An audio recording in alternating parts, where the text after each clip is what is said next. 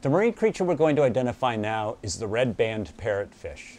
Parrotfish are among the hardest fish to identify since each species has multiple color schemes that are present at different life stages. The prettiest stage for most parrotfish are their terminal stage colors, which they take on at maturity. The terminal phase for the redband parrotfish features a mostly green body with a small yellow and black spot on their upper body right behind the gill cover. They also usually have a narrow stripe running from the corner of their mouth under their eye, ending just past the eye. This stripe is usually a pink, orange, or yellow color. They also have a squared off tail, although it may look crescent-shaped since part of the center section can be clear. The terminal phase color pattern also includes black coloration on the outer tips of their tails. Before reaching the terminal color phase, the redband parrotfish can be found in a variety of color schemes. But the one distinctive feature that they all have is a white patch called a saddle behind the dorsal fin at the base of the tail.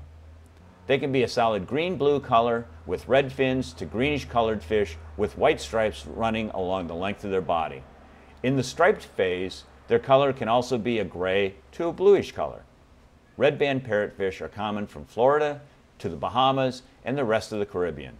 As with most parrotfish, they are generally seen swimming across the reef, stopping from time to time to scrape algae and coral polyps from the reef.